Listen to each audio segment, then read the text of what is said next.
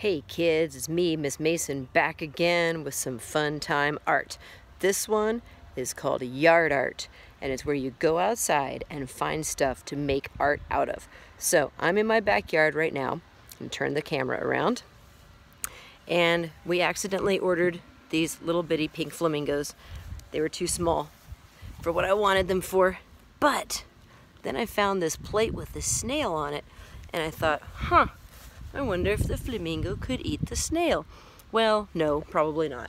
But anyways, it's a fun idea. So I just set it up to look like the flamingo is going to eat the snail. Now I could put a little hat on my flamingo.